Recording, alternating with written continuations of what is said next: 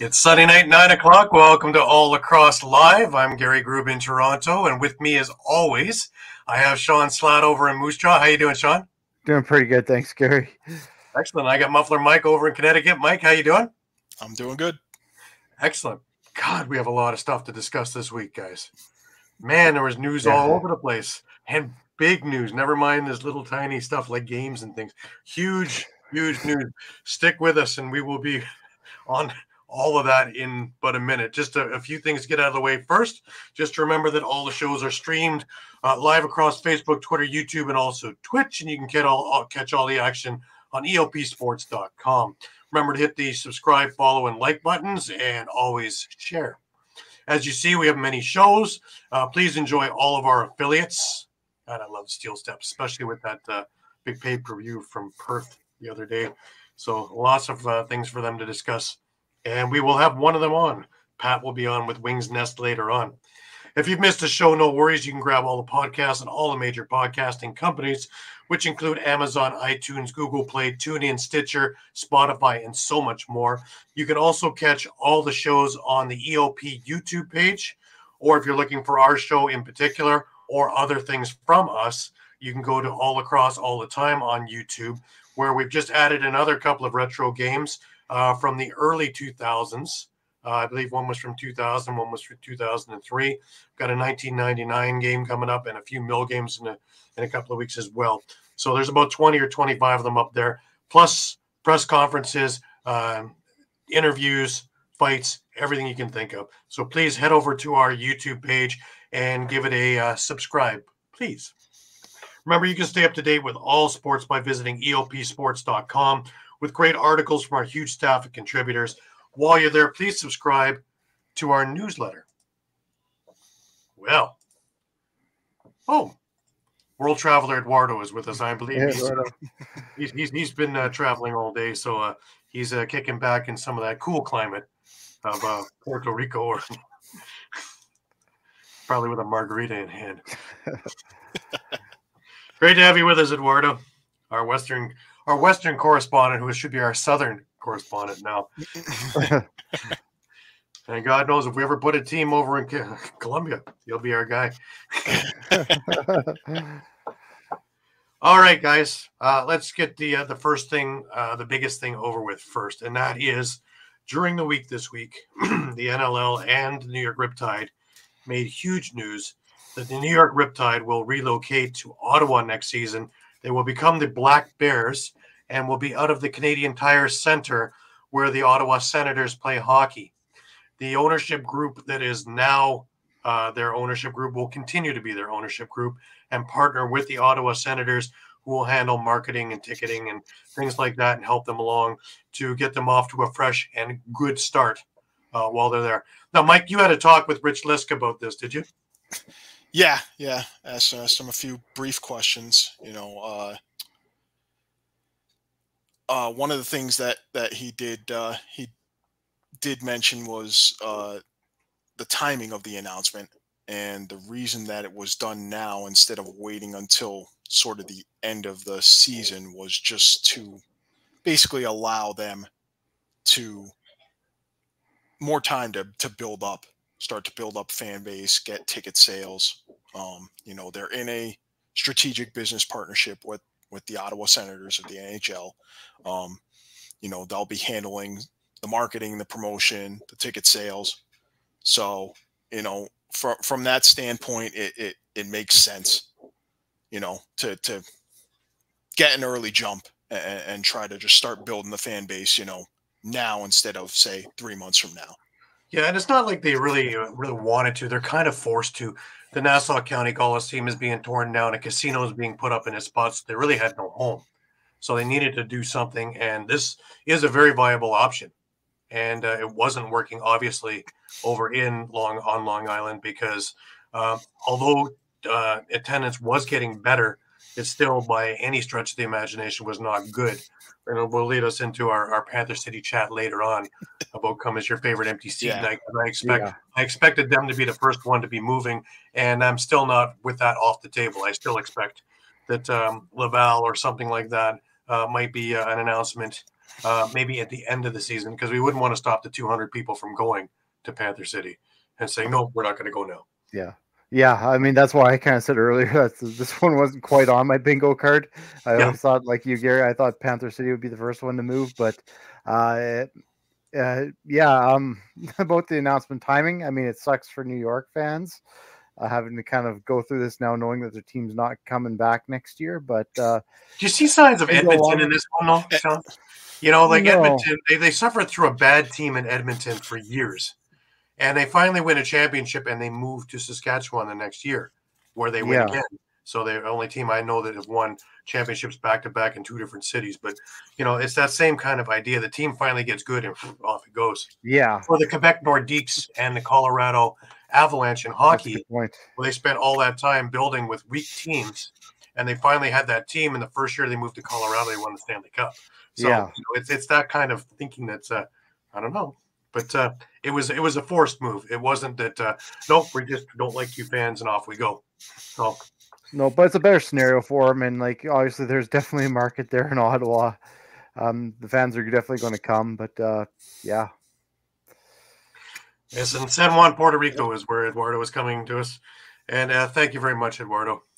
I'm looking good to lose. No, just for anybody who didn't know, I had put up an announcement. I had actually with a little bit of workout changes and a little bit eating different. I dropped 45 pounds in the last 5 months, so I feel great and gotten back even into running again. So it's like, hey, I have an old classmate of mine, actually. He's a little sidetrack, funny story. He's going to meet up with me in Prague when we do the Rubeski tournament. And, he wants to go jogging when we're out there.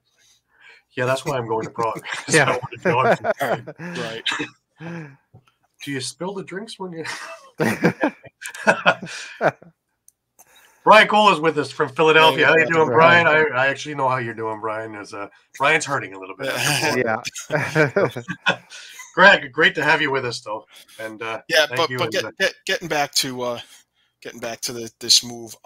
I don't view it the same as Saskatchewan. You know, this was a matter of they didn't have a place to play. Right. You know, whether it was after this year or after next year. You know, I don't think in some ways. Well, I was going to say, I mean, my understanding was, you know, that they had the lease at least through next year, I believe. Either this year or next year. So, you know, if there's, you know, if they already knew there was a plan in place to demolish the arena or something like that, you know, I'm sure they tried other options.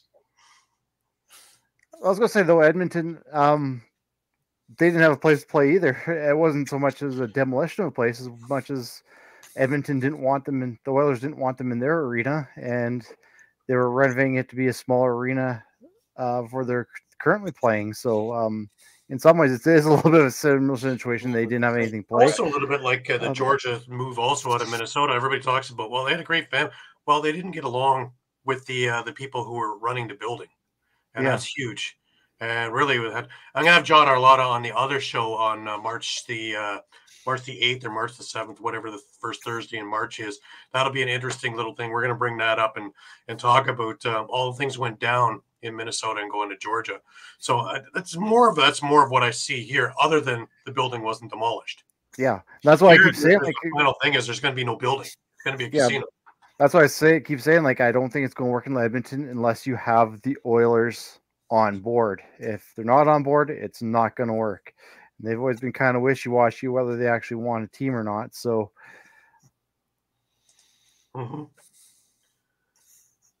yeah, they got it was mutual, really.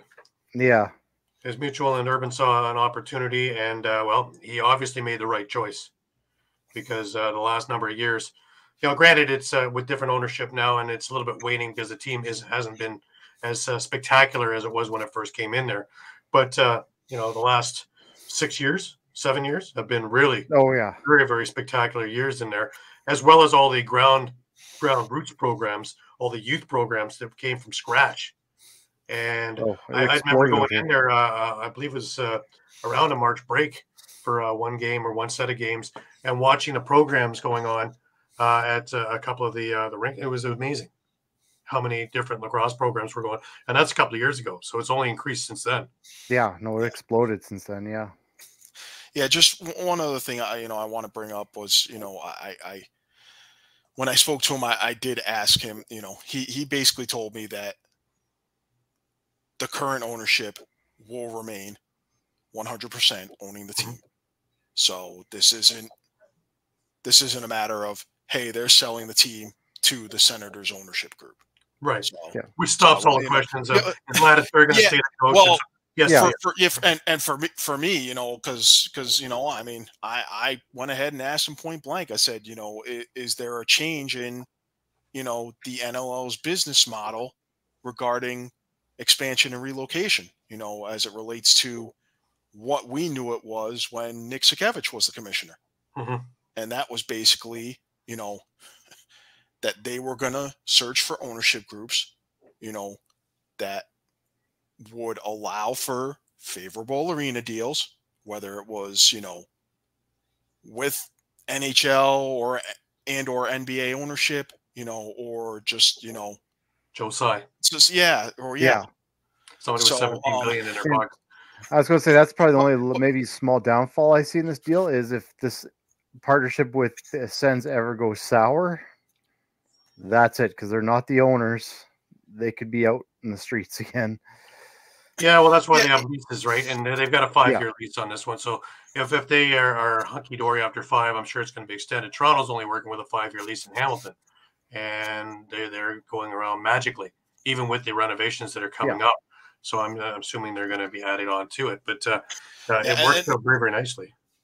Just the last thing I was going to add is, a lot of people forget, too, the one point of the Nick Sakevich business model was that they were going to have owners who were going to commit to a solid 5 years.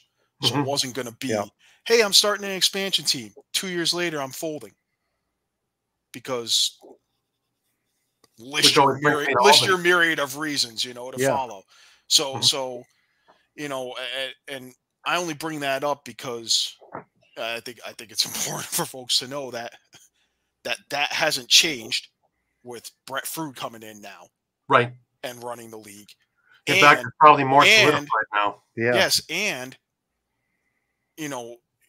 I think everyone needs to take a step back and realize, yes, this applies to Panther City too, and this applies to other expansion teams. Well, I think Albany. We know. Obviously, we know San Diego's not going anywhere. Rochester's not going anywhere. That's pretty obvious. Las Vegas most likely isn't going to go anywhere. Georgia's not going anywhere either. They need, but they also need a little more time to build up, the same as Panther City. Of course, then the questions go to, well, what can Panther City do, or that they aren't maybe already doing, to build up the attendance. But I think that point needs to get out, because I don't think there's enough people in the community who realize that with every expansion that's been happening in this recent wave, with however many teams it was, that every team, the ownership group is committed to a 5 years of, hey, we're investing in this team for 5 years. Right. And bringing up Georgia was a great example. I mean, look at their first few years where we were even talking about, is this sustainable? Look at the empty seats. It just took them some time to market it out. And now, I mean, they're not going anywhere now. They're in the 6,000 to 8,000 range now every night. Yeah, they're a viable product now. So I'm hoping that happens with Panther City, but I don't see it. And we've had people there and come back to us that, summer MSL games in some places get more than they're getting in a NLL game. And it's hard to shoot it. If you're looking at tonight's game, it's very difficult to shoot it because you don't want to see all these empty seats, especially white empty seats. It just stands out.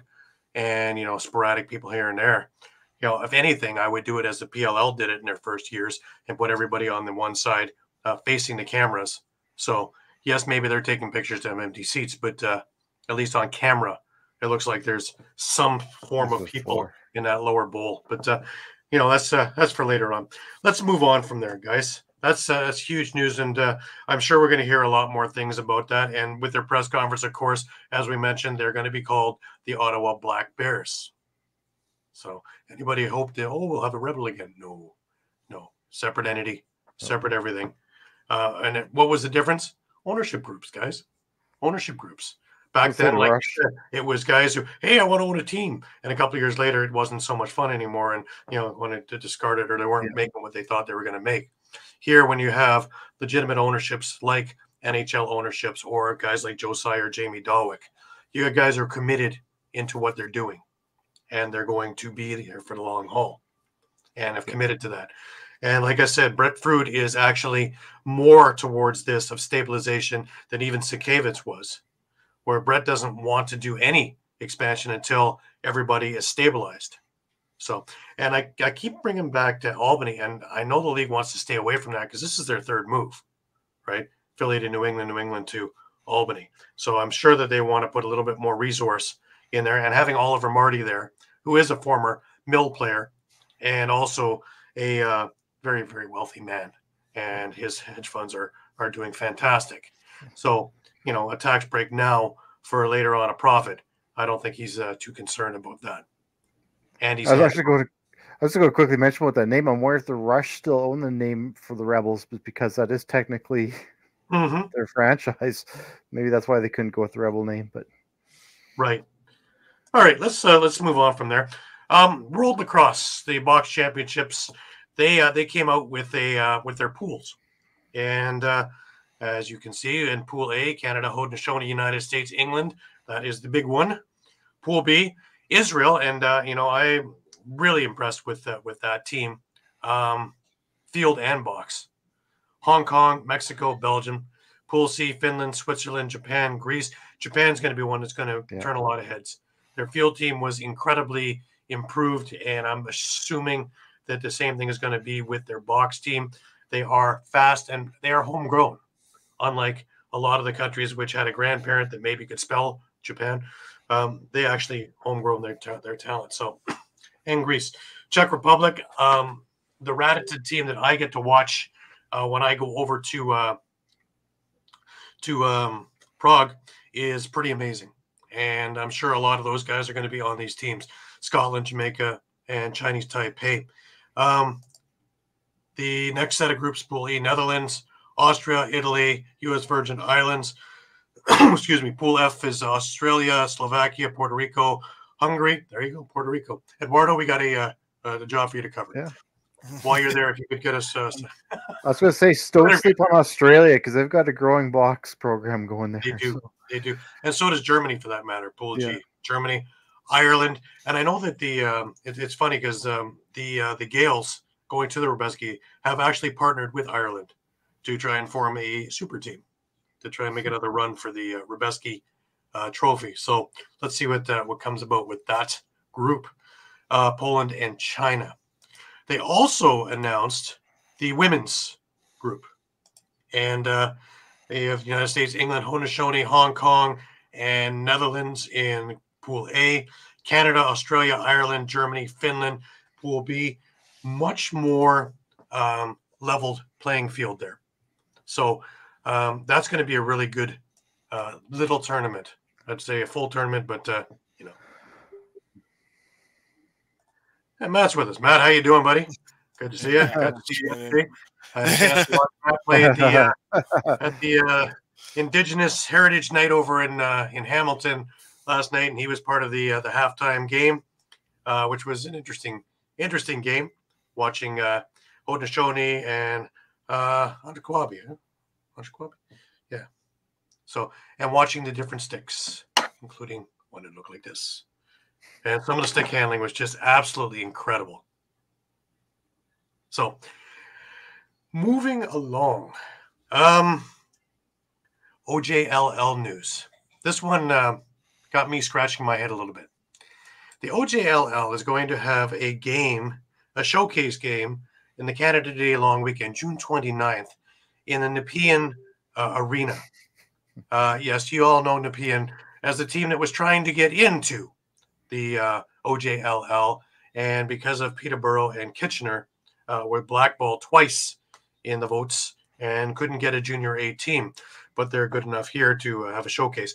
Now, my thinking is, to put a little bit of sense into this, is that if they put this game there and if they draw well, it will be a good argument that they are able to handle a junior A event. And maybe it stands a better chance of them getting that junior A team. Otherwise, it's just a kick in the shins, right? You can't have them, but here, watch it up close. It's the old joke they got in Ottawa. Well, maybe they should have put Ottawa and the P and got an NLL team before a junior A team. Isn't that funny how that works? Yeah, when you think about it that way. Just to rub a little more salt. Here's an interesting one for you guys. Let me just get this graphic up.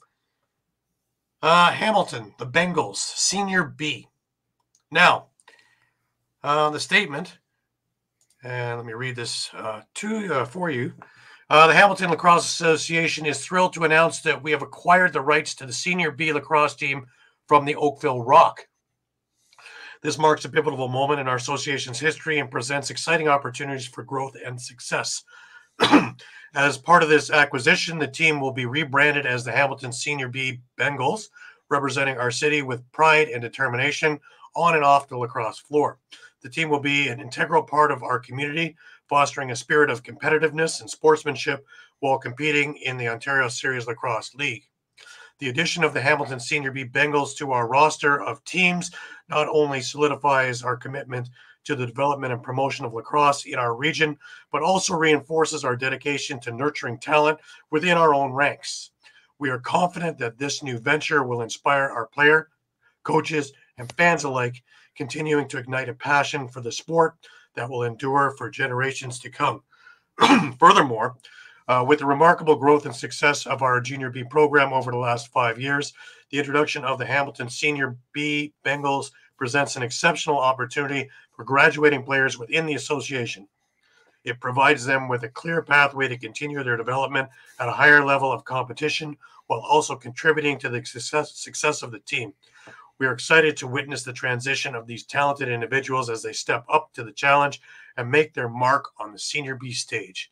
We extend our sincere gratitude to the Oakville Rock organization for their cooperation throughout this process, and we look forward to our continued partnership as an affiliate to the Oakville Rock of Major Series Lacrosse.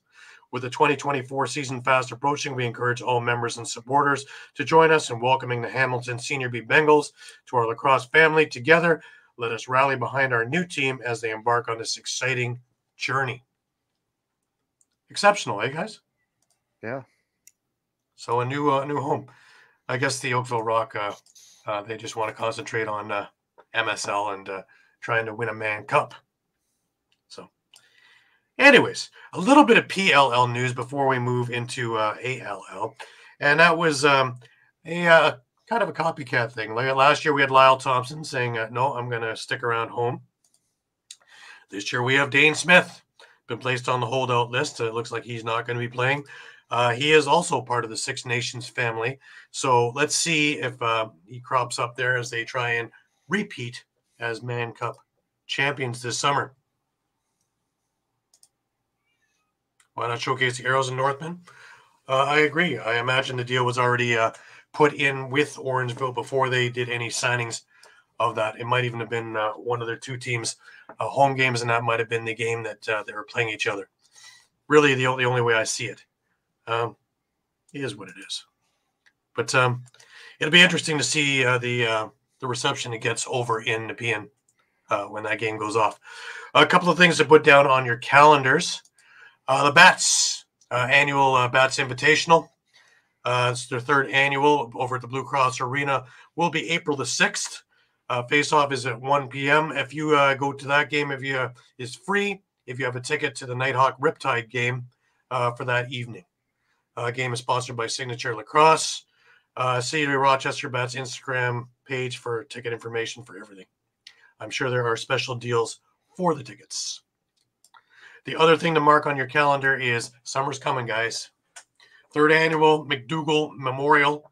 Remember, you have a Junior A game at 3, the Celebrity game, which is always fun, at 6, the silent auction, which was awesome last year. I came up with a couple of really great things. And, of course, a beer garden and live music, which is always fun, you know it's summertime. July 6th, 2024, over at the Rock Athletics Center. Mark that on your calendars, folks. The AL East women had 5 games that went off. I am still waiting to see the scores from those things, but next week there will be another set of games at the Iroquois Lacrosse Arena Saturday afternoon, so don't miss it. Looking at the ALL, they had a busy week this week. 4 games went off. They started with the Brampton Express facing the Peterborough Timbermen over in Peterborough. The Express came away with a 13-11 victory, and that came about with a 5 or 6 goal run that was through the third quarter and ran into the beginning of the fourth quarter, which changed the complexion of the game. And that was your big thing. My screen isn't working with me here. Oh, wait. No. Seemed like such a great idea at the time. Anyways, in our second game on Saturday night was over at the Rock Athletic Center. The Toronto Monarchs played the Whitby Steelhawks. The Steelhawks got out to a 5-1 lead and coasted that into an 11-8 victory. However, of note is the Monarchs put up a heck of a fight and almost took down the league leaders with a heck of performance.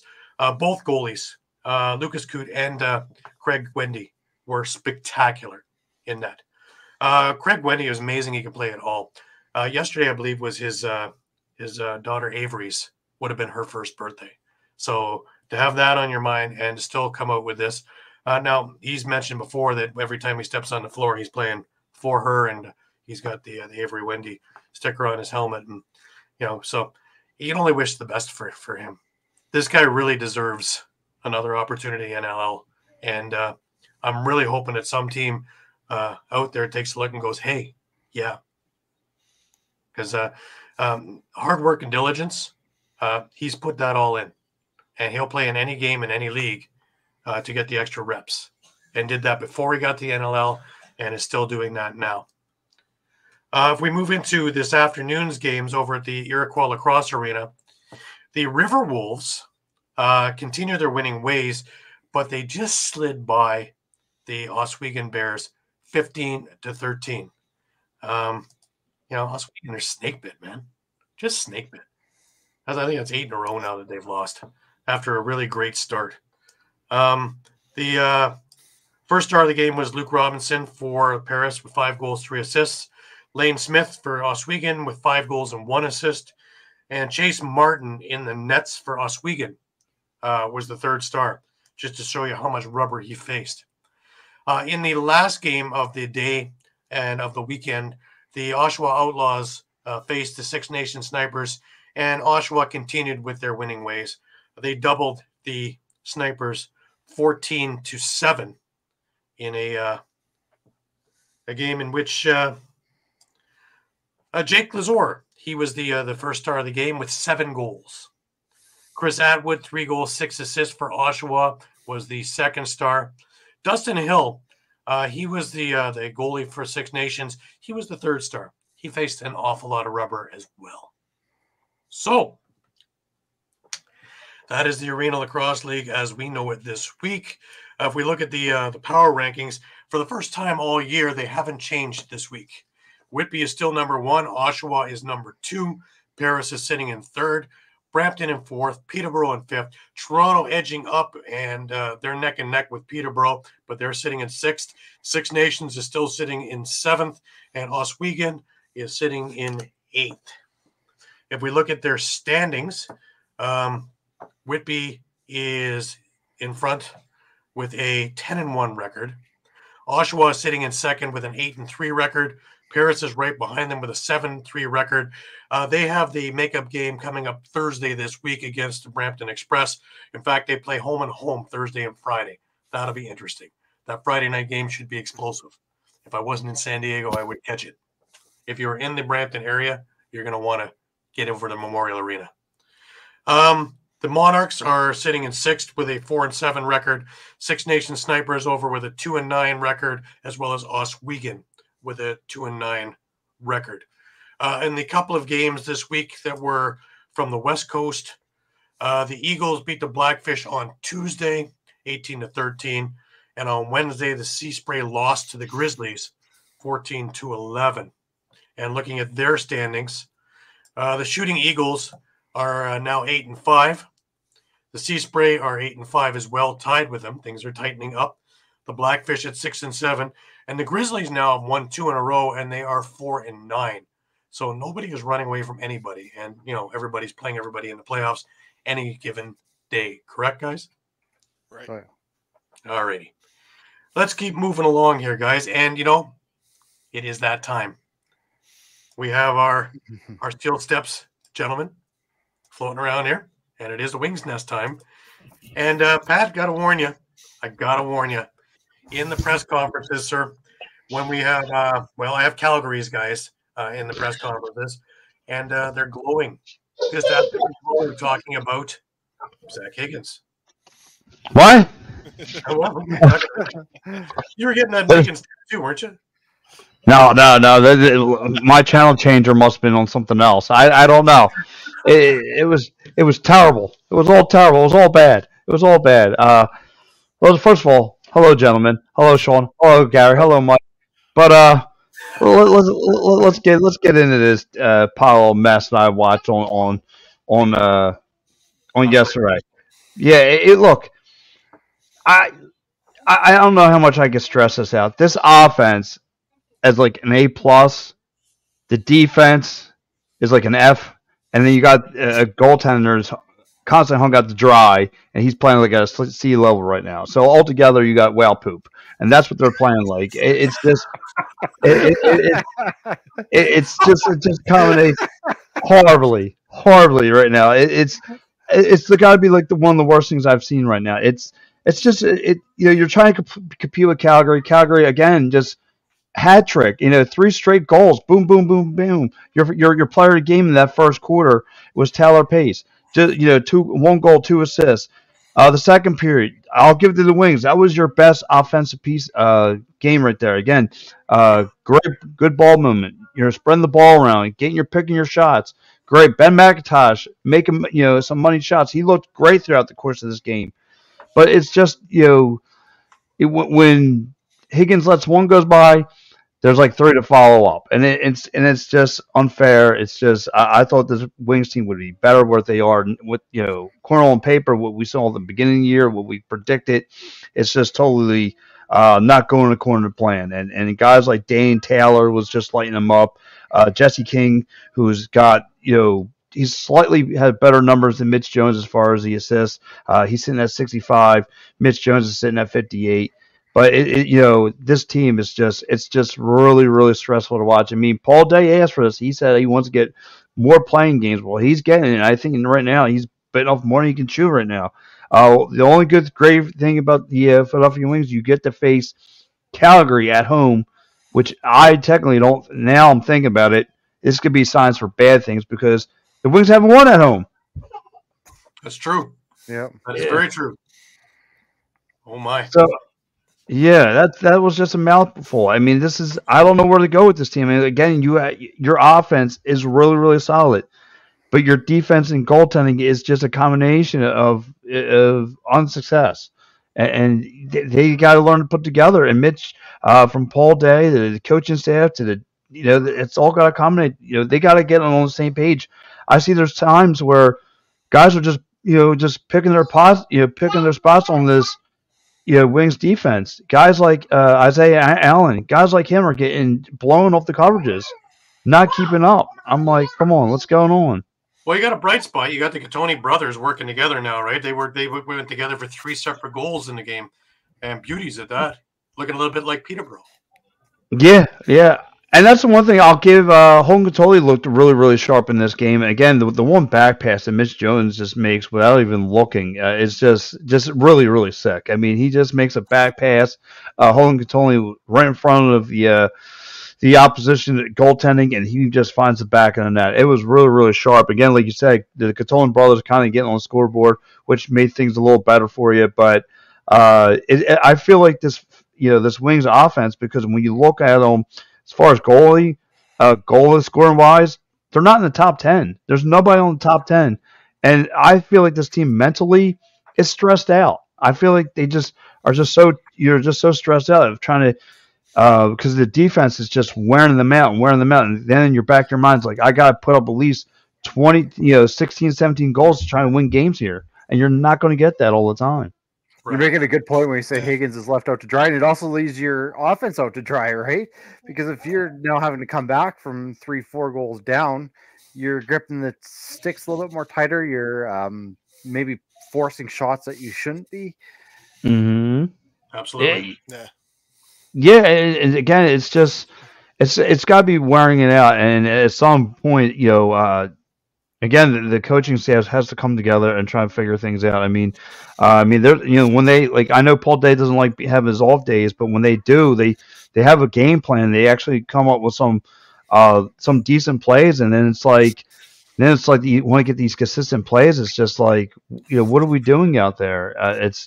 Again, you have to try and outscore your opposition every time. But now that Calgary has a little taste of you now, and he's going to take you in South Philly, and the home field aspect doesn't really play a role in this game, or won't. All right, let's listen to some of the Calgary Roughnecks. We've got Dan Taylor and Justin Ignacio in the press conferences. I guess I called you hometown heroes. It's nice to do this in front of the hometown fans here. Oh yeah, it's I think it's the best thing in the world playing in this arena. Growing up in the city, I remember watching the games from where I used to sit, and being able to play in front of them and have a good game like that is special. Yeah, you see fellow Calgarian Holden Katoni just got his hat trick. Did that push you a little bit? Well, I've played with Holden since I was 4 years old.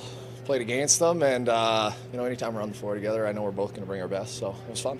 Yeah, and you really drove hard to the net for a couple of those goals. Any war wounds right now, or are you doing? Midway through the season, there's always war wounds, but that's what ice is for, and that's what recovery's for, and we'll be ready to go next week because I have a feeling they're going to come out hot. Well, Dan, a nice performance by you tonight, but talk about the team effort in this one. It's a whole team effort. Like, you look at that last couple minutes there, you got Zach Currier throwing his body around, coming up with probably the biggest loose ball of the game. You got Tyler Pace getting a huge turnover when we need it and another loose ball back. Like, those small plays are what adds up over the 60 minutes, and that's what we pride ourselves on, and that's what we're going to continue doing. The way Higgins was playing early especially, it seemed like it was going to be very difficult to beat him all night. What's the conversations on the bench when you've got a goalie that's as hot as he is on the other side? I think that starts at our practice and our shoot-around with our coaching staff bringing a great scout to us and telling us where to put the ball. But he's a top 5 goalie in the league, and we got to him, fortunately, but it was with a lot of effort and a lot of good preparation. And 13 offensive goals, just the one in transition was the empty netter tonight. Just how nice is it as an offense to be able to contribute all those goals when the transition game helps you guys out quite a bit? Well, we know Shane's going to get his, so he got his empty netter. But, it's big. When the O can pick the D up, it's huge because, they do it first 9 times out of 10. And so when we can help them out, if they're having a battle back there, that's a very talented team over there. And, if we can pick them up, that's what we're going to do. And it was a fun day to be on our offense.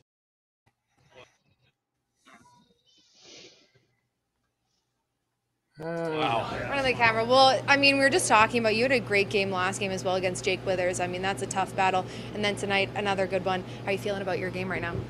I feel great. Getting my feet underneath me, which is great, but I'm leaning on the older guys, our veterans. They've been doing a great job of, supporting me, encouraging me. We're building chemistry right now in the unit, and it feels good.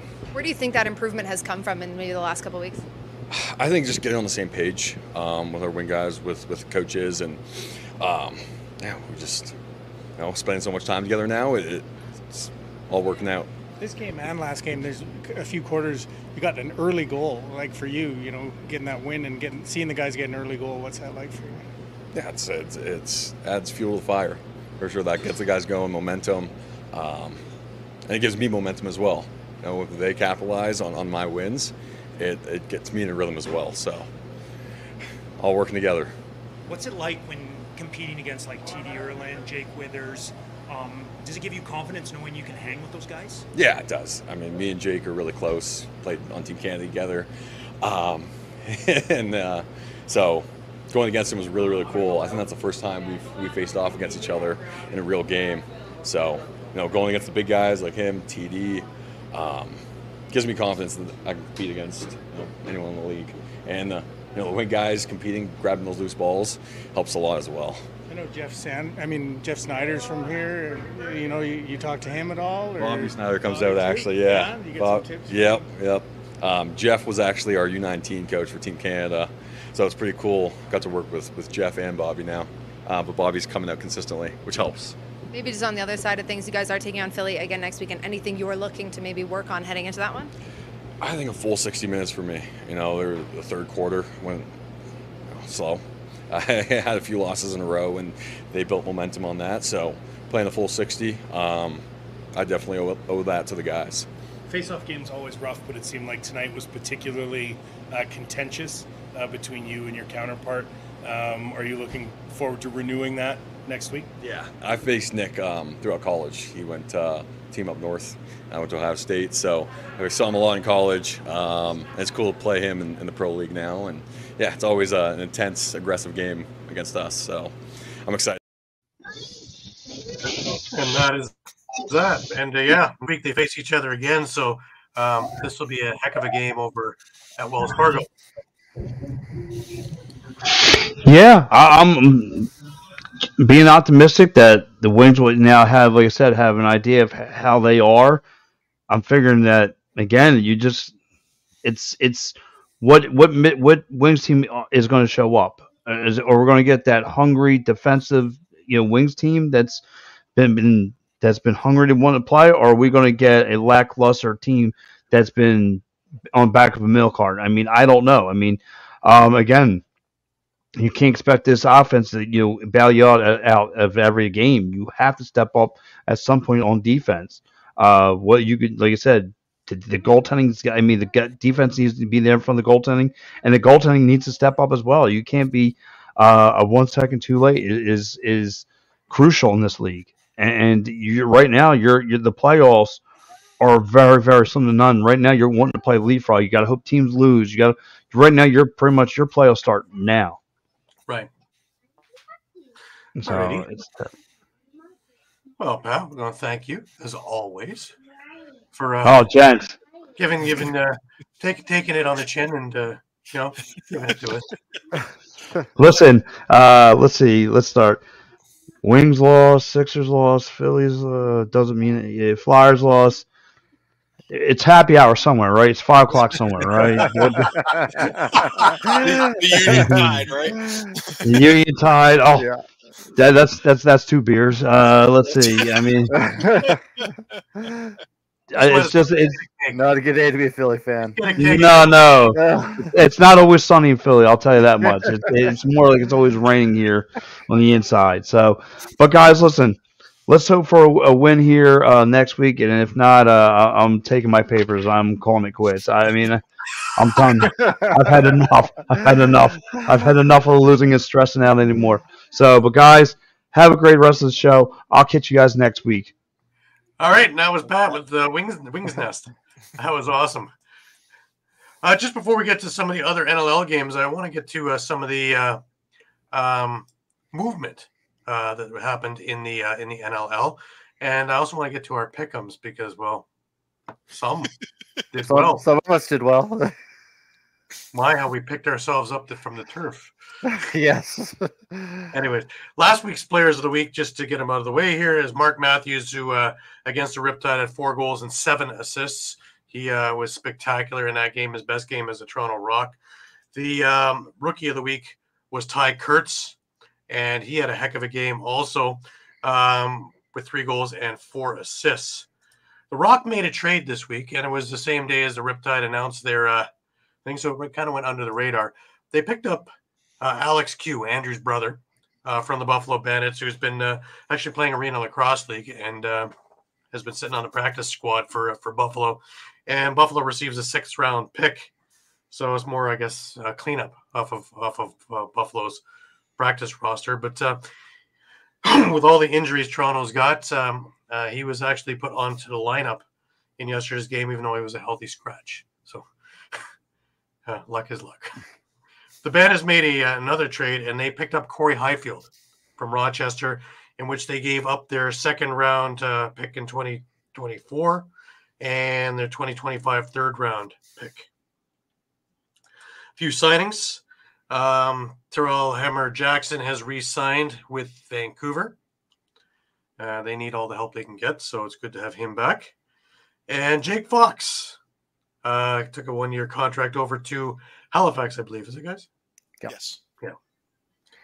A few milestones. Shane Jackson got his 700th loose ball on Friday's game in San Diego. Trevor Baptiste in that same game now has 1,400 face-off wins. 11th player to reach that. That's amazing. That's That didn't take 11th long. all time right now. Incredible. Now here's a fun one because yesterday was not only Tom Schreiber's birthday, but he reached his 500th career NLL point yesterday as well on a goal. Great way to top off a birthday, eh? A win, a goal, yeah. Absolutely. and 500 career point. And just staying on that birthday theme, Rock coach Bruce Codd the day earlier, Friday, was his birthday. Happy birthday, Bruce. Spectacular coach. Another Orangeville aficionado too. Heavy with the Orangeville Northmen. This one stood out to me, guys. Now, everybody, I listen to it all the time. Nick Rose is this. Nick Rose is that. Nick Rose is the other. Let's put down that Nick Rose is, once again, first in the league. This is before yesterday's game of only giving up 5 goals of a 9.40 goals against average, leading the league. Chris Riglieri is second with a 9.73. Doug Jamieson, 10.51. Frank Scagliano with a 10.70. And Christian Del Bianco behind all of those with a 10.78. So remember that in those arguments that you're having with people.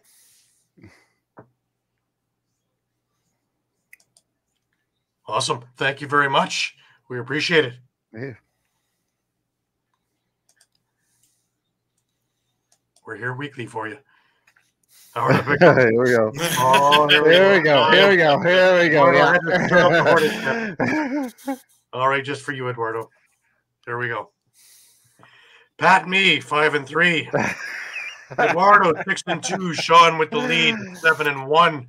Muffler trying his best to be different. And 3-5 is where he went. Looking at the year to date, we still have pretty much a wolf pack in there. Shawn leading 46-29. Pat right on his heels at 44-31. Eduardo just behind them at 43-32. Then we dip down, and there's good old Gary at 40-35, keeping Mike company at 35-40. Don't worry, end of the season, it's going to all shift around. Going to reverse. I can feel the good fortunes coming. Just like I feel the sunny weather of San Diego. Wait a minute. San Diego's weather next weekend and Toronto's weather are almost the same. So I'm flying to the same. Can't get that through my head. But it's not here. So, I'll be in San Diego for the Rock game. There are some going to be braving it and doing the Las Vegas trip and then taking a red eye and doing the Vegas and the San Diego trip. I'll be in San Diego on Friday. I'll be resting and watching that on my ESPN Plus or TSN Plus or whatever plus I can get, and moving it from there. Anyways, moving right along. I'll be at the Seals game on Saturday night though. Come by and say hi. Just look for the roadie's ring. Win or lose, we drink the booze. This is beer drinking champion on a damn thing, so you know what? Who might argue? Not me anymore. I'll be a lightweight. Anyways, let's get on to the rest of the games this week. We'll start off over with the New York Riptide. And, a little bit of deja vu, guys. A little bit of deja vu. It looked an awful lot like, last week against the Toronto Rock, in which they started off great. And the second half, they got outscored 12-1. Just absolutely got annihilated. McLaughlin and Gibson each scored 4 in that game. Most of that happened in the second half. Because remember, the Riptide went, I believe it was a 6-5 lead at the half. And what have we said forever? How do you stop the Riptide? Well, you stop Jeff Teat. And his 8-game hat-trick streak came to an end in that Colorado game because, The defense sure picked it up in the second, man. My goodness. Off the hop, though, Larson Sundown, Riley O'Connor very quickly had them out to a 2-0 lead. The Craig and Robinson goals tied it up, but Austin Madronic and John LaFontaine gave them a 4-2 lead after one. Very, very clean game, guys. Very, very clean game. Zed Williams with a howitzer made it 4-3. But then Connor Kiernan and Jeff Teat made it 6-3 for New York, and it looked like they had this thing in hand. Eli McLaughlin got one back, but Jeff Teat got his second of the night. That'll be the end of us hearing from Jeff Teat. He was bottled up the rest of the evening. Connor Robinson and Tyson Gibson got goals to make it 7-6 for New York. And Connor Kiernan made it 8-6 at the half for New York, and things looked pretty rosy. Talking to Jeff Teat at the intermission, basically everything was going to be status quo. Well, that's probably right, but they didn't make adjustments, and Colorado did. And right from the word go, they went to town. In the first 2 minutes, Tyson Gibson scored a pair of power play goals to tie this thing up. Kevin Brunell got one back, and then it was all Colorado until the end of this thing. Tyson Gibson on the power play again. Zed Williams, Dylan Kinnear, Connor Robinson, and it was 12-9 Colorado after 3. Chris Wardle, Zed Williams on the power play yet again. Connor Kelly, and then Eli McLaughlin with a natural hat trick. Bang, bang, bang, in the span of about a minute and a half. And it was 18-9, and this thing was about over. Riley O'Connor got one back on the power play with a minute left. Way too little, way too late. And they pulled Cam Dunkerley after the Robinson goal at the end of the third. And his name's eluding me now. Will Johnson. Will Johnson, that's right. He came in for about a minute and a half of the third and all of the fourth. And he didn't fare so well either. He gave up 6 goals on 15 shots.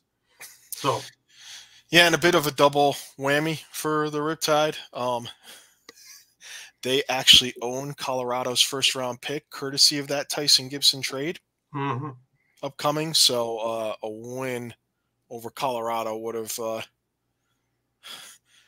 done them some wonders. Yeah, would have would have boosted that pick even higher. So obviously they're going to hope that Colorado doesn't continue succeeding.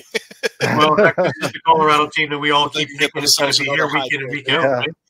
This is the team we think is going to be there week in, week out. The guys who are doing it are supposed to be doing it. It's the best game I think Connor Robinson's had all year with 7 points, 3 goals, 4 assists. Zed Williams with 3 goals and 2 assists. Even Connor Kelly, 1 goal, but 6 assists. Tyson Gibson, Eli McLaughlin, we talked about that. McLaughlin with 9 points. He had 5 assists to go with those 4 goals. And Tyson Gibson with a pair of assists to go with his 4 goals. This is a scary good team. And, in 2 weeks' time, they come into Toronto, and we'll see how they fare there.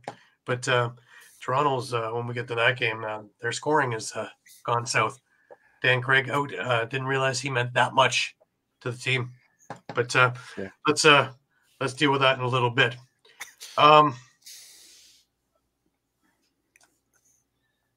Faceoffs. Colorado was 21 of 32. That's something we haven't talked about much this year with them. Tim Edwards is just on fire. Yeah. Yep. And power plays. New York got into trouble with penalty trouble against Toronto. Same thing happened here. Colorado got 4 out of 6. That's a killer. Absolute killer. And it was all second half. The first half they had themselves in check, and when things started going south, they started losing their composure. And, we started seeing a New York Riptide of the beginning of the season, which just did everything they could to shoot themselves in the foot. And that's 2 weeks in a row where they've only put in 30 minutes of work in a 60-minute game. Results are there. Yeah. Both blowouts. Yeah, and we talked about it last week. Colorado. This is this was the first in that stretch where they had 5 out of 6 games at home. Yeah. And we figured they probably needed to go at least 4-2 to even up their record, with the last 2 being on the road. But, obviously it's a good start. So if they can do 5, if they can do 5-1, one of those 2 road wins in the last 2 games will get them to 9-9, which we think. Well, they pretty much need 6 wins. And that's the thing. They need to find their consistency, right? They had a great game here, and that's how their whole season's been going. Great game, not a great game. Great game, not a great game. If they just kind of find that groove again, they'll be fine. But all right, let's move on over. And San Diego and Georgia played a hell of a game. Yeah, over on Friday night, and this is going to be a theme. Saturday morning. This is going to be a theme about Georgia, But Berg's incredibly clutch sock trick power seals to dramatic win over the Swarm, including the OT winner. Yeah, it was a crazy, crazy game and back and forth, and it was a goaltending clinic between O'Reilly and Dobson, which I think we kind of expected. Probably the top of 2 kind of young up-and-coming goaltenders in the league. Right. Even though it's kind of back and forth, I mean, statistically, the Seals were dominant. They outshot Georgia 58-44. They were 3 for 4 on the power play. Baptiste did Baptiste-type things, 21 for 27 on the draws. But yeah, then we hit overtime, and then it got kind of wild. And weird. Yeah, at so 3:58 into overtime. Looked like Brendan Bonberry had scored to give Georgia the win. They went to replay and determined that the ball did not cross the line before the shot clock expired, so it was waved off. The very next possession, Westberg takes it down the floor, scores his sock trick goal for the game winner. One other note I had here, even though it's a win for the Seals, I mean, if you're a championship caliber team, you think you'd want a bit more of an effort out of this. I looked, their offense had a little left to desire. Only 1 goal from Austin Stotts, nothing from Dane Doby, 2 from Curtis Dixon. I think those 3 guys you would probably want to see a little bit more out of. Austin Stotts was some frustrated though, boy. Yeah. Dobson had his number, and there's times when he was just pounding on the back glass on things that just 9 times out of 10 it goes in. And this time around was the one. Yeah. And like some other games we'll see too, like there were an awful lot of post hit. It was just a crazy, crazy game. Yeah, definitely. Really great games though, both games Friday night. Yeah. I was watching both of them, so love it. Can never get enough. Anyways, let's move ourselves over and the Firewolves and the Bandits. Now, this is the game of the week, right? Except that Matt Vince was hurt. And Declan Shanahan took the net for the Bandits. Ty Kurtz nets a sock trick there. Lead the Firewolves to a win in Bandit land. Jameson scores a goal. That was another fun one. At about 9 seconds left in the game, just fires it down the floor. I've watched Nick Rose do it a bunch of times. Nice to see somebody else do it. But a little salt to the wound, I guess. Yeah, definitely. So Ty Kurtz had, again, had the sock trick. Buffalo, some of their scorers showed up. Josh Byrne, 3 goals, 3 assists. Chris Cloutier had 2 and 3. Dhane Smith, is kind of having this string of games where he's just not finding the back of the net, but he's facilitating a lot. So 6 assists on the night. Devin Shanahan had 46 saves in place of Matt Vince. Do we know? Upper body injury could be 4 to 6 weeks. They're saying could be 4 to 6 weeks. Oh. Yeah. Wow. Yeah, that's big. That's big. But Buffalo has that. Well, you can always use Stephen Orleman. You've got him there. You got him too, yeah. You got definitely Shanahan. So I got a feeling we're going to see both of them. I mean, that's definitely interesting because obviously the loss, does a couple of things. I mean, drops them to 500. They're now in a tie for 6th place at 5-5. Just looking at some of their remaining games, at Vancouver, home against Sask, home against Toronto. That's going to be a big revenge game. That will be. Yeah. Then they're at They can get Panther healthy. City. Yeah, they're at Panther City, at Philly, at Colorado. That's going to be another revenge game. Right. And then they finish home against Calgary and at Las Vegas. So maybe the last couple of games we're going to, we'll see Matt Vince back by then. But certainly How not. rusty will Matt Vince be at that point, though, right?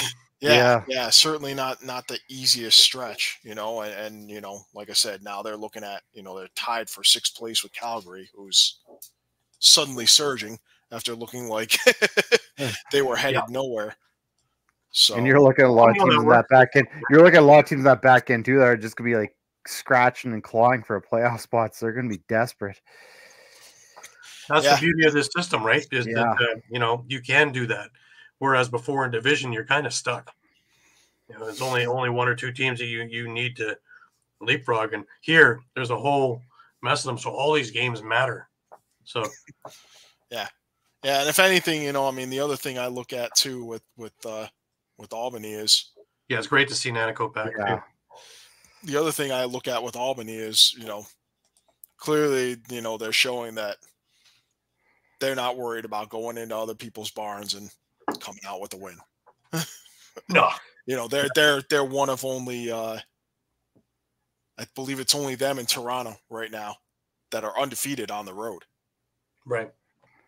So funny, Toronto's usually unbeatable at home, and their 2 losses are there. Yeah, and San Diego actually with that win over Georgia is still the only undefeated team at home. But that's pretty much it for home and road as far as every other team other than those he's some kind of that's the whole thing I was just going to say about Albany. That just is so awesome to see. You got young guys like Ty Kurtz and and Simmons, Marshall Powell, Simmons. Those guys, just young guys that just went into a defending champions barn with no fear and just laid it to them. Absolutely. Yeah. And they're not afraid to mix it up because there was a real good fight in there. Watkinson had a great fight in there. Yeah. You can throw him down real nice guy, but piss him off and just take a look at what can be done. And that whole team, I think that whole team is under the age of 31, if I'm not mistaken. So Glenn Clark is he doesn't get enough credit really. He's a master at this because just take a look at what he did last year with nothing, with all the injuries and everything like that, and working with the right people and trying to weave together the right thing, knowing what he had to come. And don't forget, he still got the biggest piece coming, right? Yeah. Oh, yeah. Yeah. So, the piece to the puzzle they're building around hasn't even come in yet. Yeah. And, that's scary. That's scary. Yeah, and I was going to say, too, they're also doing this. No Tanner Thompson. No Charlie Kitchen. Yep. No Kieran McArdle because he retired. And a couple of games they had no Doug Jamieson, and they had to go elsewhere in net, and they were able to survive that too. So, it's great to have Jamieson back because he looked like he hadn't missed a game, the last couple. So spectacular stuff, and sky's the limit really. And again, Albany looks determined. Absolutely. Don't forget Ethan Walker. Walker, yeah, great job. Yeah, both GM and coach. And and the thing I really huge too last year, him being hurt all year. That was the big difference last year. That was the big difference last year, is not having Ardella. That was the start of things to fall apart there. Yeah. Remember, because you ticked on the win column when you saw Albany was coming. Now you're ticking on the other column because they're just. I'm looking. I'll be in Rochester that night, but I'm looking forward to the Rock and Albany coming together and seeing really the best offense against the best defense and 2 really great goalies. Should be a real interesting kind of game. Yeah. So, all right. Speaking of the Rock, it was Indigenous Heritage Night, and again, I have before I put that up, because great artistry. Beautiful. Absolutely. Their auction goes on until Tuesday. If you want to go onto the Toronto Rock site, There's still some things that are affordable. Nothing like the Frank Brown jersey from Buffalo that went for $505. Unbelievable some of the prices that were there in U.S. funds. If you do it from the U.S., you get it at a bargain basement price because it's in Canadian funds here. So it's almost all half price for you guys. I think Justin Martin is the hard to believe. His is the highest. I think it was 2,400 when I looked at it. Nick Rose was like 700. I think Challen Rogers was at 13 or 1,400. A number of them there were 200 or 300. I think it started at 200 and 250 or something like that. So a number of them were in around the 300 and 400 mark. So still affordable. Shorts and helmets also in there. A number of the shorts were still at 40 or 50 bucks. That'll probably go up to 100 by the time we're done on Tuesday. I think Tuesday at 8 p.m. Eastern, it is over. So if you're looking for a really great jersey, and here it is on there, just a sweet jersey. You know, they did a really nice job once again. I have one from a couple of years back, and gorgeous. All kinds of compliments on it. But Schreiber leads the way with 2 goals, 4 assists as the Rock beat the Warriors. First team in the league to 8 wins, but they were joined by Albany very quickly, just because they finished quickly. The Rock and Vancouver had the slowest half that I had ever had to sit through. It was 2-2 at the half, and not a heck of a lot going on in that particular half. Interestingly enough, I was talking with Brad McCulley before the game, and I had given him one of the All Lacrosse T-shirts, and he was just stretching and doing some stuff in shoot-arounds. Well, he felt a twinge in his back, and he went for a shot, and he seized right up. So he was a scratch prior to game time, so he didn't play. And that was one of the things that really hampered Vancouver to have that grit and those hands in the lineup. Really, come the second half, though, all of a sudden Toronto started waking up a little bit. Again, my screen isn't working here, guys. Very odd. Very, very odd. They're giving me all the Toronto stats for the year. But, hang tight. I have myself covered. Don't worry. Where there's a will, there's a way. Alrighty. Sorry. In the third quarter, Toronto opened up the second half, scoring with Josh Dalwick firing a laser off a Tom Schreiber pass. Marley Anglis with a quick stick, and it was 4-2 on a delayed penalty there. The Warriors scored on the power play themselves when Ryan Martel fired a blistering shot from the outside off a Keegan Ball pass. But the Rock got it back when Tom Schreiber fired another blast from the side of the net off a Mark Matthews pass. That was Tom Schreiber's 500th career point. After 3 quarters, Toronto was up 5-3, and it looked like things were kind of sorting themselves out. Nick Rose quietly was spectacular in this game. He made 45 saves facing 50 shots. Just incredible. Vancouver opened up the fourth quarter scoring with 2 quick ones. Kyle Killen fired a Kevin Crowley feed 29 seconds in, followed by Riley Lowen with a beautiful shot just from in front to tie the game 31 seconds later. But the Rock got it back very, very quickly. Just a couple of seconds later, when Tom Schreiber blasted a low-to-low shot that just worm burner into the corner, followed by Mark Matthews with an outside shot off a Justin Martin pass. Chris Boucher added to the lead, picking the far corner of a Tom Schreiber pass, followed by Brandon Slade, who scored in transition. Now, originally they reviewed this thinking that he might have put his foot in the crease, but luckily his feet aren't that big. And it was deemed a good goal. And that was the way it ended. 9-5 Toronto in a very low-scoring affair. Toronto has all kinds of injury problems, guys. The injury bug has hit them huge. Josh Jubenville, out. Challen Rogers, out 4 to 6 weeks. Dan Craig and Mitch DeSnew were both put on the IR after morning shoot-arounds. Tyler Hendricks still out. Latrell Harris is out for the year. Chase Chavon, who they drafted, he's out. Jordan McKenna's been out all year. Lots of injuries, lots of new faces. Marley Angus looked really good, pulling him up from the ALL. Another reason for the ALL to be there. He was game shape, game ready for this.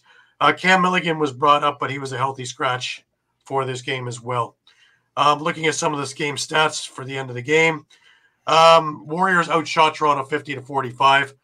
Face-off battle was won. TD Erlin doubled them up 12-6. Loose ball battle, Toronto won 60-52. Vancouver went 1 for 2 on the power play, but had a shorthanded goal. Toronto went 1 for 4 on the power play. And that was the way that was, guys. So the Rock have 8 wins on the year. I want to go to the Las Vegas-Rochester game next. Because this one, I was sure Rochester was coming guns a-blazing.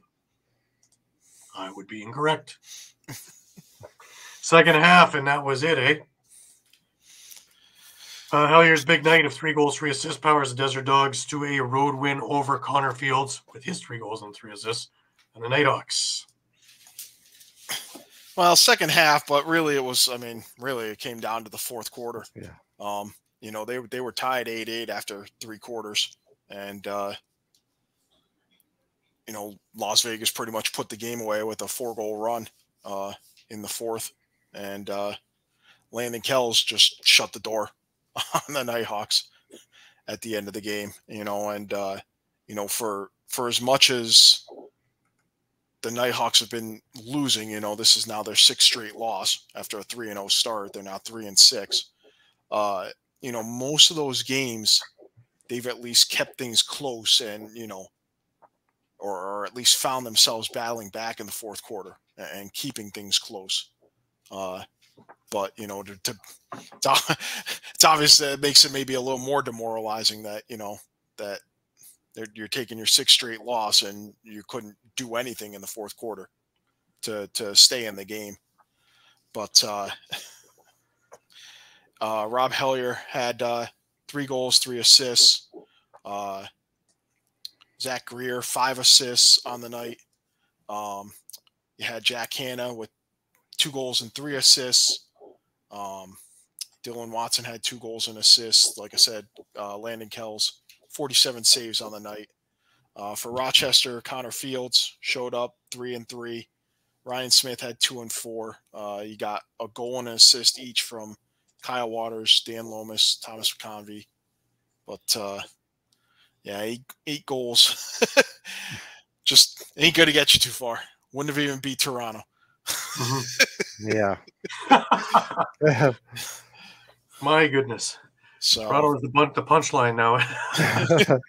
With their lack of scoring. When transition doesn't work and you're missing Dan Craig, Toronto doesn't have any scoring.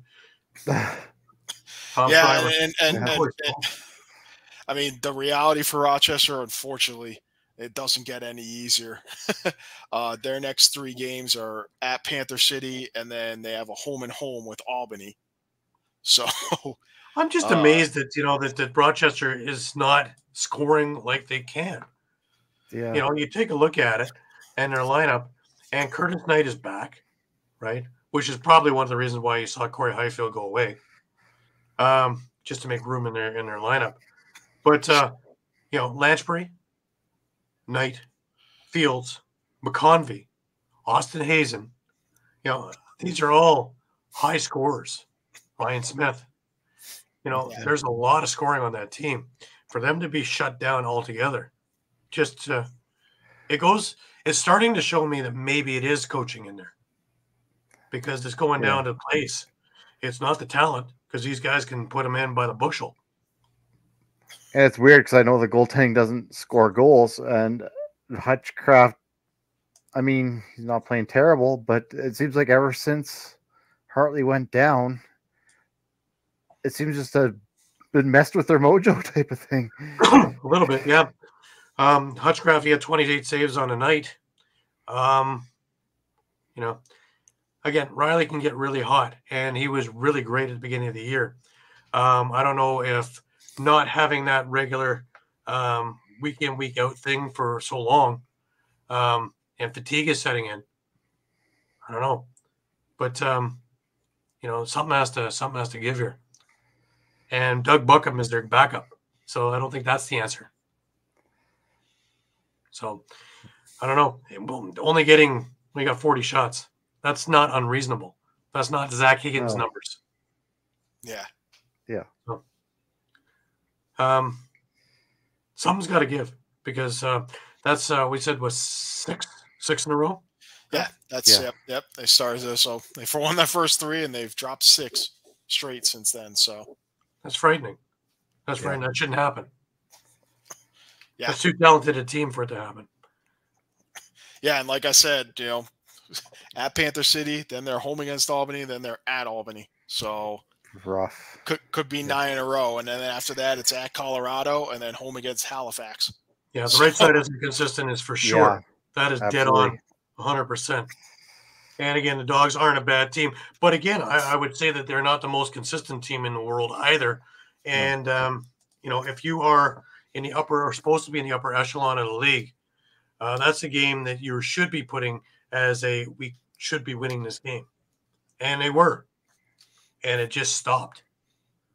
Yeah. So I don't know if again adjustments being made or adjustments not being made at the half, and Sean Williams figured it out, and Mike Hazen and his staff didn't, and I'm seeing that all too much out of that now. Yeah, and I mean, we've already had this once, in the last couple of weeks where, people came on commenting, fire Hazen, maybe it's time to coaching change. And who are you going to find at this point? No, midseason, you're not going to find anybody. You have to look internally. Better all you can do. Where are your coaching candidates right now? I mean, who? Unless you want to look outside the NLL box. Yeah. So, I've heard a number of guys who used to be coaches and have been general managers and coaches in MSL say the guys who are in there are just recycled in and around. They don't look anywhere else other. So maybe it's time that they look a little further up. Guys, I apologize. I had a press conference from The Rock that I forgot to put up. So bear with me for a second. Nick Rose and I believe Chris Boucher. Yeah, I mean, they present a lot of challenges. They're going to start winning some games in this league this year. Big defense, obviously, and that young kid in net played his best game of his career. Happy for him. I've known him a long time, and he kind of stood on his head in the first half and the second half, really. But we just couldn't kind of break open offensively. And to be fair, we were getting lots of good opportunities, but that's just kind of how the game goes sometimes.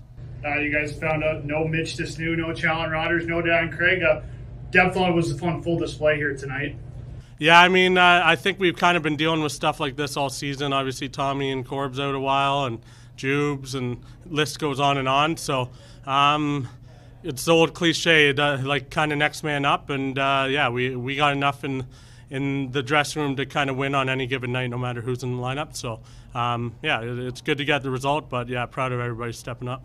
Shay touched on it because it's no matter who you have back there, there's just so much depth, and there's very little difference in their play. Yeah, I mean, we obviously have great systems, great coaches. That kind of leads to that, but we got young guys that kind of step in and don't miss a beat, right? And like Noah Kearney obviously hasn't played much defense in his life, not let alone in his NLL career so far. So he's been coming in, playing awesome the few games he's got, and I mean, we just we know what we got back there, and when we play the systems, good things happen. Speaking about the job the defense did, holding a good Vancouver offense to under 10. Yeah, I mean, they got a bunch of good shooters, and they might have outshot us tonight. Like they work hard up there and keep grinding you down, and we did a good job kind of not giving them a ton of repeat possessions, I felt. Even though they were getting lots of shots, we were kind of getting those loose balls, and away we go. So, it's never easy in this league. Every weekend you're playing 3 or 4 kind of top offensive players in the league. So for us to do that tonight was great. Tonight also Indigenous Heritage tonight. How beautiful are those jerseys and playing with some meaning behind tonight's game? Yeah, the jerseys this year are awesome like usual. It's always a great special night for us here. Heard we raised a lot of money for charities and stuff. So it's always special to kind of put on a jersey that kind of means more than yourself, How How important was it for you to hold down the fort, especially until the offense got going? And how good were you feeling in the crease? I was seeing the ball pretty good, obviously in the first half, and then they scored a few, I guess, early in the fourth that kind of tied things up. So, yeah, I mean, it's just NLL. You got to kind of grind away, and really, that's just my job to hold the fort, regardless what we're doing on offense. So, the fact it was kind of a tight game, yeah, just more so just doing my job. A big road trip next weekend, San Diego and Vegas back-to-back. How do you keep it rolling into next week? Yeah, it's obviously going to be a tough weekend just on the bodies, but, I mean, we're going to have to play a back-to-back come playoff time if we get in there. So we got to be ready, and, yeah, we obviously got to put a big focus on Friday night, and we can't get two without one. So we're just focused on going into Vegas and doing a job there, and then we'll worry about San Diego. Yeah, it's been the story of our season so far. Just not really having a good start. I think we start playing good lacrosse when we get a little pissed off. So naturally, maybe we just try and go into each game with a little chip on our shoulder moving forward. Talk about the resiliency of this group. You have no Mitch Disnew, no Dan Craig tonight. It seemed like you guys didn't miss a beat. Yeah, having them out, Jubes, Chow, Latrell, Corpse for the beginning of the season. Like, there's lots of people out, but we got a good group. We got a deep team. Showed that tonight. And then tonight was Indigenous Heritage Night. How cool is it to don a jersey with significant meaning behind it and honor the Indigenous roots of this game? Yeah, it's always amazing. This is my fifth season in the league now, so anytime those games roll around, it's cool to be a part of. I've lived in Canada and the GTA for most of my life. I've always played against Six Nations, Akwesasne, Kanawage, and all those places. So learning something new about their heritage and their culture every year. So yeah, I think it's a great thing for the sport as well. He's our, not to pun unintended, but he's our rock back there, right? He's so great night in and night out for better part of 12, 13 years now, something like that on his career. So we have full trust in him, and he trusts us just as equally. So it's nice to have a guy back there to rely on like that. I think part two was that team, that other locker room, they had their sticks in your face all night. Yeah, they're a big team. They're like probably pound for pound, maybe they've got the tallest and heaviest average on at least the D end. So when we're running up against a bunch of guys that are 6'2" at the very least, 225, 230 pounds, you got to adjust your game a little bit. And they're mean and they're tough. So I think, adjusting our game to kind of match that level of physicality is a good test for us. And that was Chris Boucher with the Toronto Rock talking about the Vancouver defense. He's got a good point there. They're huge. Their team is humongous. Yeah. And they will get it right. Don't you despair. So, a couple of bad calls and a couple of bad plays, and that changed the whole complexion. But, they held a powerful Rock team to under 10. That's pretty impressive in my eyes. All right, let's move on, guys. Still got a few games to go. Shawn? Yeah. What the hell happened to Saskatchewan? My yeah, God. No kidding. This thing was talking about something needs to change. 3-0. Holy smokes. 19-6. That's more than triple. Thunderbirds rushed by 13. Benesh, 4 goals, 2 assists. The youthful teenage Ryan Benesh. Clark Peterson, 3 goals, 4 assists. Stotts, 3 goals, 3 assists, leading the scoring. There you go. Yeah. What else can you say? Halifax was up 11-4 by the half. It wasn't even close. Imagine beer sales went through the roof. Yeah, a lot of people were leaving early. I'm not going to tell you that. And we're talking attendance. That's probably the lowest attendance I've seen at a Rush game in a while. And something like that happening is not helping the matters. Frank Chiliano wasn't seeing the ball. It was all around. I mean, defense was given all sorts of time and space. Chiliano really wasn't seeing the ball. You're seeing errant passes on offense, and just it's all around a bad game. And I'm not sure if you have the clips from Jimmy Quinlan, but I mean, they knew they weren't going to win that face-off battle. They just knew that they had to get that stop off the face-off, and they didn't do it. plain and simple. I have the Quinlan presser that you got for us, and let's listen to Jimmy Quinlan on this one. Yeah, we had a plan going in, and we didn't really execute it. They're a tough team to play. We knew well in advance that we would struggle in the face-off dot, so we had a plan, and again, it involved getting stops and then taking care of the ball and executing when it came our turn, and we just didn't execute, really, at the end of the day. And it's bizarre because we looked quite good, last night in practice and this morning in shoot-around, so it's a bit of an anomaly of what happened. And then, we fell behind early, and they're a tough team to come back on just because of, again, the possession battle, and so we didn't execute, and that's what happens in this league when you don't execute against a very good team. What's the message moving forward? Obviously, this is a team that had 1-2 in a row. Now comes out from that. Yeah, we still believe we're a really good team. We've parked this one. Moving on. We're looking forward to getting on the road and going down to Colorado and play a team who won a big game last night, and again getting back on track. And we're happy to be playing lots of lacrosse here without any breaks coming down the stretch. Can you mention that face-off dot? How do you defend against a guy like Jake who's so good at face-off? Well, that was our plan. Our plan was to make the face-off irrelevant. As funny as that says, for people who watch the game, the face-off is very relevant because, again, if you're winning the face-offs, you're starting with possessions. But the way we see it and the way we broke it down to our guys and the way we talked about it was if, they start the game and win the first face-off and we get a stop and we go down, well, the possessions are 1-1. The only place you really start to kind of get into trouble is when you don't get stops and you turn the ball over. And we did that way too many times in terms of execution. And again, it wasn't bad opportunities. We ran by some of their players. We had 3-on-2s. We had 2-on-1s.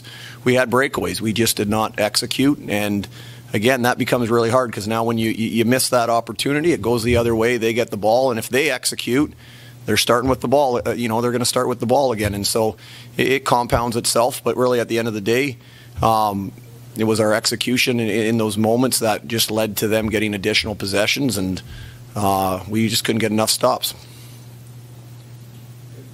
Thank you.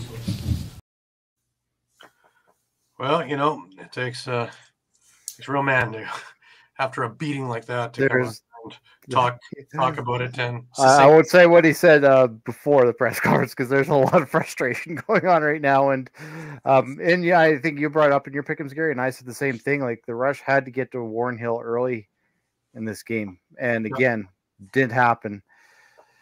If you let them settle in, you're dead. Didn't happen. Yeah, you're dead in the water in this thing, and that's Saskatchewan. I gotta say, because we've been bugging you about the turf, and when they wear those green uniforms with that green turf, man, it's like green screen. It's like just sticks floating around there. I don't see anybody out there. Well, yeah, I always said this about Calgary. I don't know how you can track a white ball on that teal turf. That's got to be painful for goaltenders. Yeah, and if the lighting's not just so, you're going to be, eating a lot of those shots, eating a lot of those passes because. Yeah, I've played in some arenas like that, and it's just, very difficult to see it coming at you.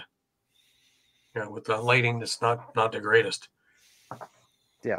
Sad but true. Imagine they don't all have Air Canada sound lighting. Scotiabank. Rogers Center. Rogers owns everything. Even though they don't own it, they will own it. They will own it eventually. Sooner or later, it's going to be in their pockets. Anyways, that brings us to our final game, which happened just this afternoon. And once again, controversy and confusion and all kinds of things. Panther City takes this thing 10-9 in back and forth thing. Crawford scores a game-winning goal with 40 seconds left. In my eyes, it should never come down to the last couple of seconds where the controversy was. Georgia had a 2-goal lead with about a minute and a half to go. And they fell apart defensively. And they gave up 3 goals. And that's all she wrote, let alone the controversy. Anyways.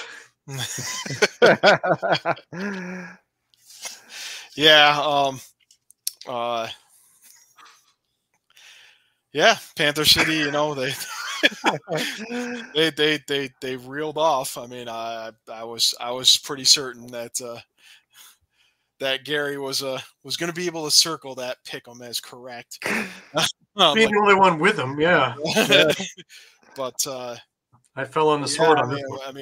I mean, talk about a rally. I mean, the Panther City pretty much went scoreless in the third quarter, a good chunk of the second quarter. After taking like a 6-2 lead, and just they turned a switch, in the last couple of minutes, and they get the 10-9 lead, and then let's talk about those last 15 seconds or so. Yeah, 15 seconds. Yeah. Unfortunately, they only gave us about 9 seconds worth of footage when they were showing us when we were trying to find a highlight. So the highlight is useless to us because the infraction happened before the video starts. So correct. So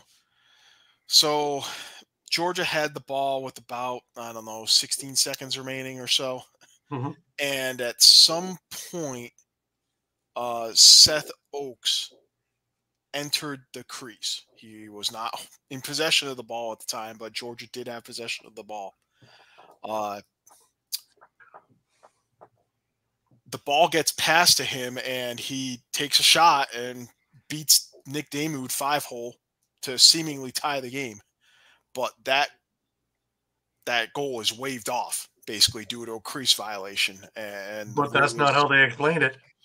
No, it's not. They got that backwards. Yeah, a lot happened. That the call was made, and the camera cut to kind of a close up of Nick Damoud. So really, the aftermath was kind of missed too. His clearing attempt with only a few seconds remaining was actually intercepted by a Georgia player who was, pretty much on the doorstep, and they took a shot, and that shot bounced off the post and basically kept the game 10-9. Panther City ran out the clock, and mass confusion ensued because everyone seemed to think that Georgia had tied up the game. The ref, does her video review, but the video review he was doing was of the final shot by the Georgia player who had intercepted Damoud's clearing attempt, and not Seth Oakes' apparent goal after having gone through the crease and then being the next guy to touch the ball. Because I was going to say, that's the thing, is even then they were looking at Seth Oakes' shot and whether it went off the crossbar, which it clearly didn't. You could see the net go. You had to go back even further to the previous shot when Seth Oakes was in the crease and Andrew Q picked up the ball to see whether did Oakes get out of the crease and establish himself before Q got possession. Because if Q got possession while he's in the crease, then yeah, he's not eligible. So yeah, there's a lot of things that went wrong there. Yeah, it brought up a good point that we talked about off air that you made, Shawn. Is should we be going like hockey to a central office that reviews?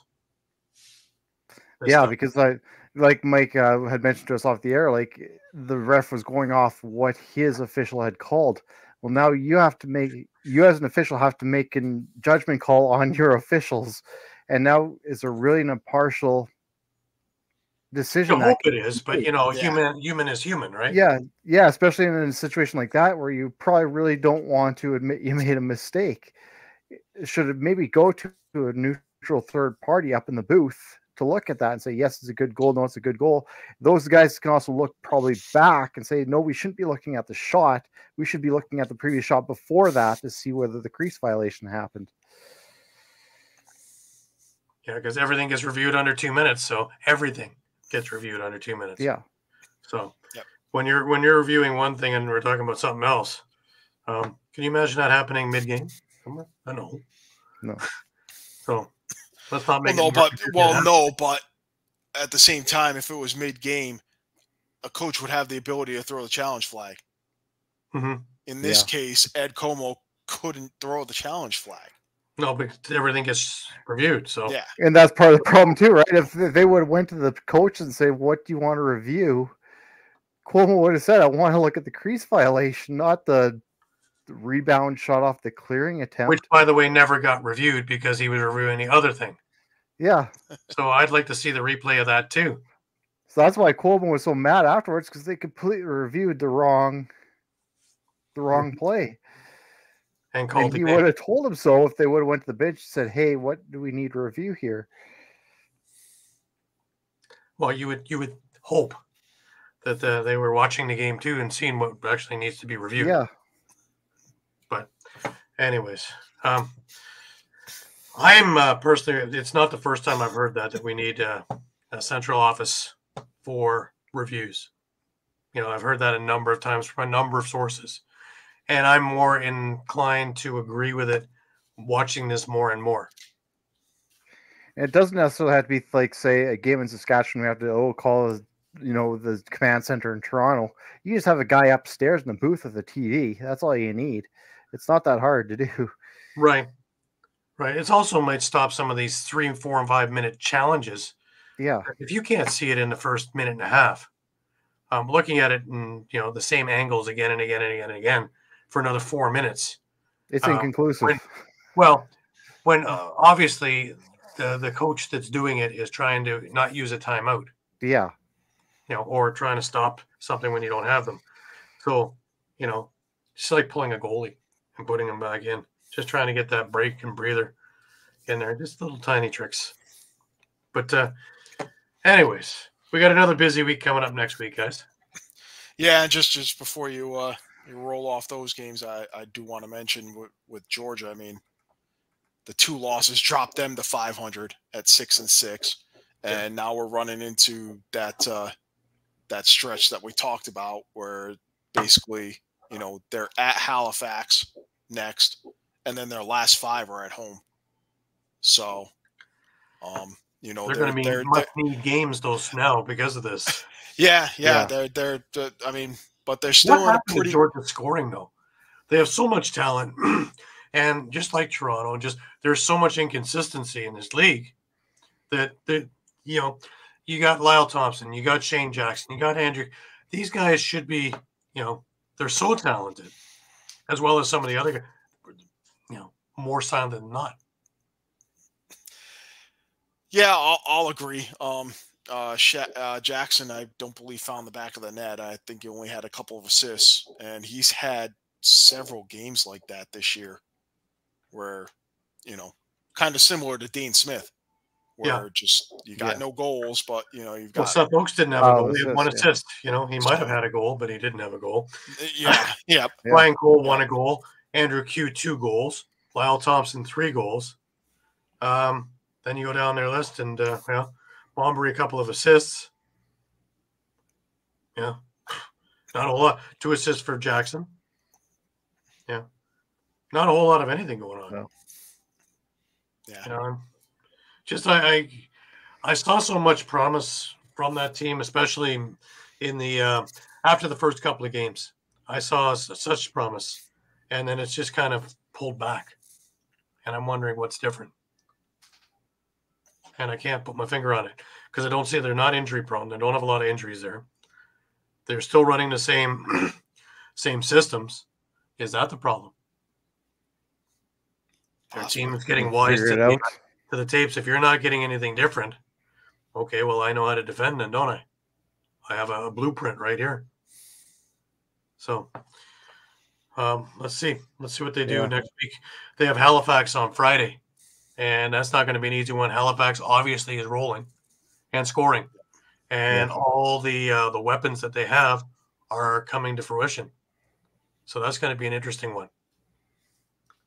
Here's where it gets interesting, guys, because you thought that it was just Toronto with this back-to-back thing that's going to kill them, but San Diego is playing in Panther City on Friday, so they're flying to the southeast to play there before playing Toronto at home on Saturday in the Southwest. Toronto at least is probably flying out like tomorrow to Vegas, and then they play in San Diego the next night. So they don't have near as as bad a travel other than the initial. So that's interesting. Yeah. Yeah. Yeah, So I believe Panther City also has a doubleheader this weekend too. I believe nobody Friday and Sunday. They do, yeah. They do. They play Rochester. So Toronto, San Diego, and Panther City all have doubleheaders this weekend. But at least Panther City's staying home for both games. Right. Yeah. And if they want sleep in the arena, there'll be nobody to disturb them. Very quiet in there. Very quiet. It's insomniac paradise there. Buffalo plays Vancouver in Vancouver. That's going to be interesting because both teams are kind of struggling right now. And the way the Vancouver defense is playing, I don't know, man. If there's an upset in the making, that one would be an earth-rocking one.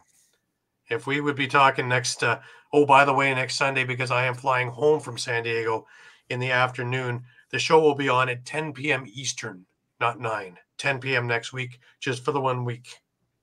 So I'll be here probably with my luggage still in hand. So stay tuned for that one. But yeah, if we're talking about next week about this earth-shattering upset, this is the game, Buffalo and Vancouver. And if Miloski can get them riled up enough, there's enough scoring power to go against Orleman or Shanahan.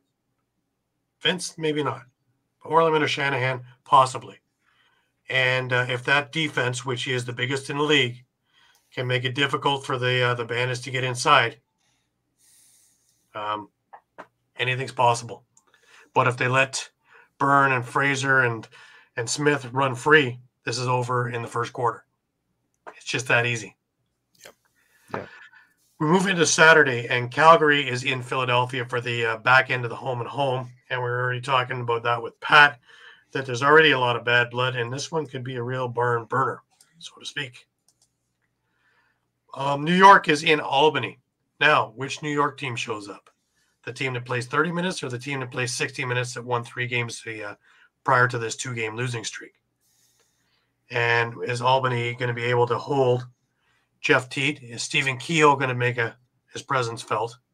All kinds of little questions here. And is Albany going to be as ferocious as they have been? Personally, I think Albany's going to be very ferocious. That's just me. Here's the one for you, Shawn. Saskatchewan, Colorado. Yeah. 2 inconsistent teams, both heading in different directions at the moment. Which teams show up? Exactly. Yeah. In the Loud House at 9:00 p.m. Eastern, which is a nice time for you, 7 p.m., I believe, in your time, is it? That's the Saskatchewan game is 8 our time. 8 your time. Yeah. I'm never sure when time changes and things like that. Because you silly people change your clocks. Yeah, we're getting there. A couple weeks and we get to go back to the normal thing there. Yeah. We're daylight again. It's a wonderful thing. I hear it's lovely. And then, of course, there's Toronto in San Diego. I will be at that game, hopefully in the press box, but I will be also with the Roadies. So I will be jumping around in that arena. Should be a fun time. Looking forward to it. Just to get out there. I loved San Diego when I was there for the World Field Championship, so I'm looking to get back out there and seeing some friends. And then, of course, we talked about Sunday. Rochester, who is floundering, really needs a win bad against Panther City, who plays everybody tough at home. And, well, that's because the Do Not Disturb sign is up on the wall. And, there's no one there to disturb like tennis. Shh, they're serving. Never understood that, man. Golf and maybe they consider tennis. Shh, don't say a word. Shh. Baseball, 100-mile-an-hour fastball coming at you that's doing this all over the place, and you have 50,000 people screaming their lungs out. No problem. No. Tennis, one person sneezes. Whoa. Stop that. So, Panther City is very good and quiet. They work out very well there. You might hear the cattle mooing from the livestock show the day you might actually hear the gun show next door, the firing up the rounds. And... Yosemite Sam. Let's just hope that they're able to clean up from the rodeo the day before, that everything's off the turf. Anyways, we jostle them, but it really is a beautiful arena. It is. I really wish that other people in Fort Worth would understand how beautiful it is to come in there. I hear they have air conditioning. Warm there, you know. Anyways, that is the week that was. Any final comments? Oh, thank you very much, Brian. Good luck with Calgary next week. Mike, I'll start with you. Any final comments for the week? Just another big slate of games next week, and we talked before this week started that I think there were 68 games left or something like that, half the season, and we're going to get through a quarter of those games just between this weekend and next weekend. So yeah. So we're already starting to see movement. Teams that Las Vegas is inching closer to a playoff spot. New York just fell out of a playoff spot. Suddenly Calgary's in a playoff spot. Buffalo looks like they might be teetering towards not having a playoff spot. Right. So. All right, Shawn, any last words? Yeah, I was actually going to say I'm interested to see how this Buffalo kind of storyline plays out, because if Vince is out long term, yeah, we could see a Buffalo team that's out of the playoffs. Isn't that wonderful? I haven't seen that in years. I haven't seen that in years. But anything's possible. There's a lot of talent on that team, though. I wouldn't write them off just yet. No. I want to remind everybody, I want to thank everybody for being with us week in and week out. We just hit over 3,400 follows on our Facebook page. I want to thank everybody for that. Our YouTube one, I'm really pushing towards getting more there because we have a lot more coming up there. I was just looking at the games that are going to go up, and one of them is the 1990 Mill Championship. A couple of games there are from 2002 and 2001. One is Toronto and New York, and one is the Vancouver Ravens against the Buffalo Bandits. So they're going to be going up in the next little while as well. There's a Toronto-Rochester game going up in the next day or so from 1999 over in Maple Leaf Gardens. So another historic barn that's not around anymore.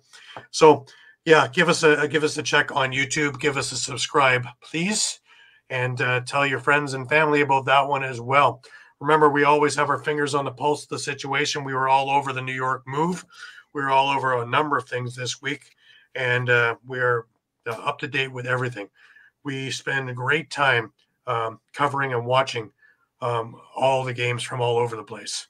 And we are up to date with all of our figures, our stats, and everything else. So we appreciate your patronage, and we love you to come back week in and week out. Remember, next week, because of my traveling schedule and being in from San Diego, that we are going to be 10 p.m. Eastern time for our show next Sunday night. And then we're back to our regular 9s until the end of April. And then I'm traveling to Prague. And then we'll be working on that one too. So there's always something on the go.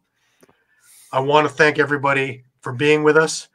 Me personally, I am looking forward to seeing how the West Coast is looking and to see this Pechanga Arena in person. I've never been there. So I'm looking forward to having a great old time over there. And until next week, for Muffler Mike and for Shawn Slaght, I'm Gary Groob, wishing you the best of weeks. Keep your stick in your hand, and we will see you all again next week at 10 p.m. Eastern. Till then.